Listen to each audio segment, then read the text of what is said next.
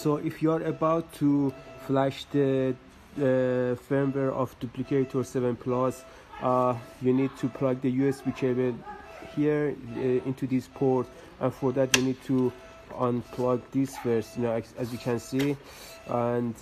then you can connect the USB cable right here and connect the other side to the printer, to the PC, and flash the firmware. And in case if you find it not that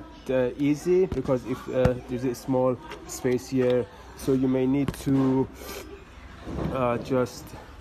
unscrew and open these two bolts in order to make this panel loose and just give it more space.